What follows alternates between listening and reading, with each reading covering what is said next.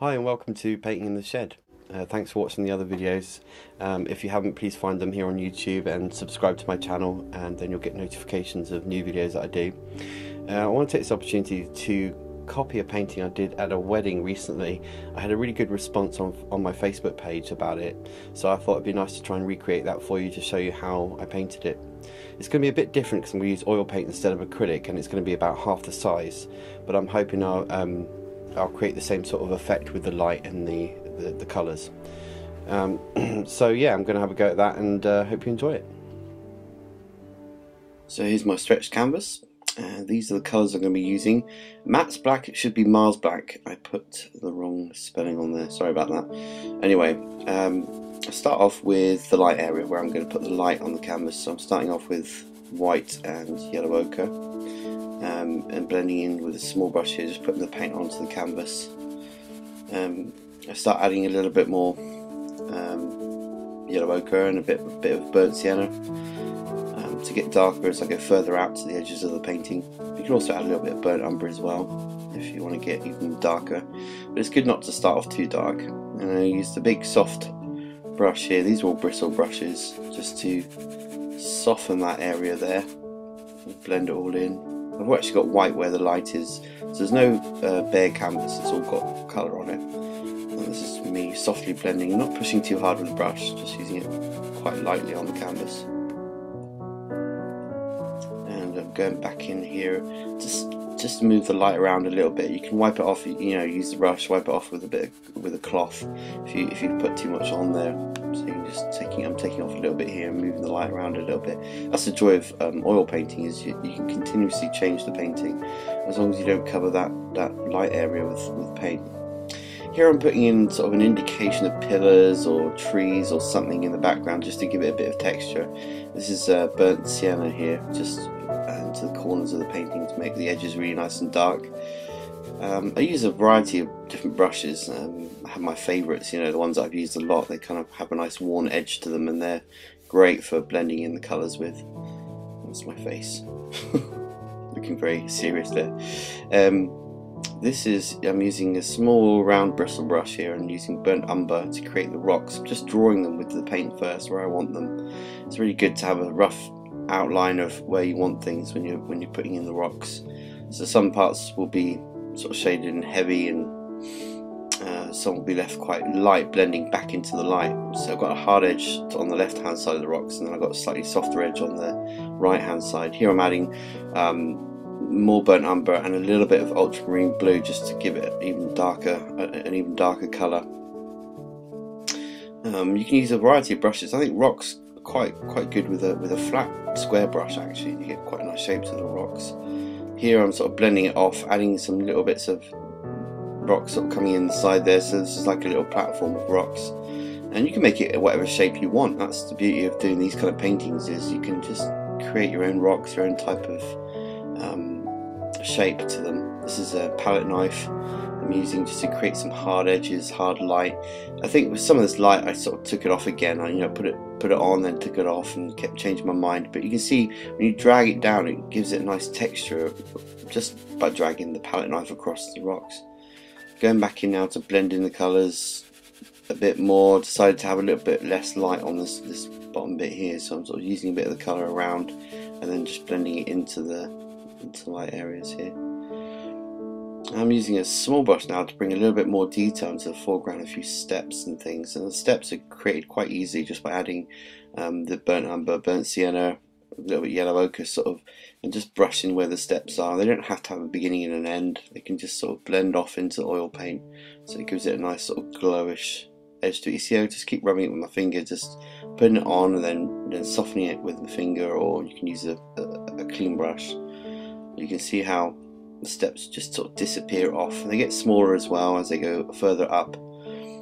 And here I wanted the two little bridges going across the painting, so I'm using the smallest brush now with a bit of burnt umber and ultramarine blue, and creating these bridges that kind of almost disappear off into the haze as well. I like paintings that have a lot of light and a lot of haze on them, so you don't see every part of it. It's very hard to do that sometimes, to know which bits to leave in, which bits to leave out, but you'll get the hang of it the more that you paint, you know. And here are my people. I say this in all my workshops and stuff. It's just basically an upside down carrot with a head on the top. So these are my little people again. Just using a little brush. The bottoms of the legs don't need to be very defined. You can blend them off. I think I actually moved these people. I think I did them twice. You can, if you change your mind, just use a little bit of a cloth and wipe them off and paint them again. Just using the same colours throughout this whole painting really. Burnt sienna, burnt umber, ultramarine blue and yellow ochre with white. And you can get so many different shades just using those colours. And you're more focused on the light rather than the colour of the painting. It's nice to practice just doing light and dark and scratching off the paint here to give a bit of light around the people. Obviously I lost my steps a little bit behind them, so putting them back in. Nice to have long shadows. It makes the light look brighter if you have shadows, so make sure you put lots of shadows on things. Going away from the light, basically whatever direction the light's coming, you pull the shadows away from it. There's my Canadian flag there. Hello to all people in Canada. And hello to my friends, my new friends I made in Finland. I went there this weekend, so hello to you guys. And that's basically it. Sign it with a brush, or here I'm just scraping it off with a palette knife.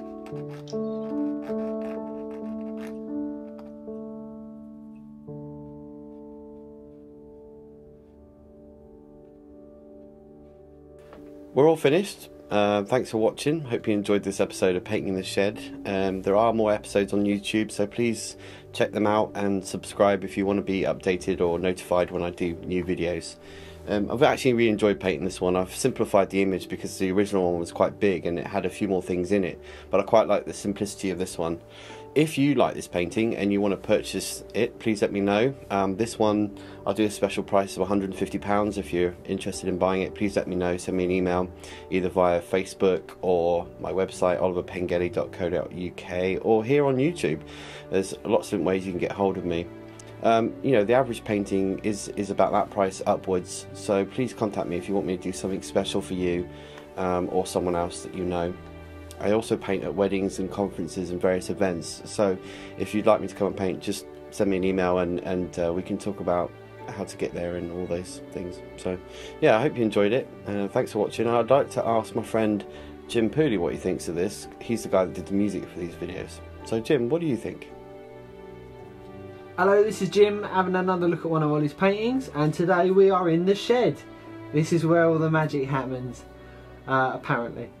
Yeah, you'll notice behind me this picture here, which we saw in one of the early episodes. So I'm finally had a chance to look at it. I have to say it probably wasn't worth waiting for, but you know, that's such is life. This is what he uses for a palette, old biscuit tin. So yeah, and I think this must have been the picture that he's been working on for the last couple of days. So it's alright, I suppose. Yeah, there's quite a lot of colour around here, and this one's a bit yellow, but you know, it's alright, I suppose. So what's this? Right, well, I mean, not quite sure.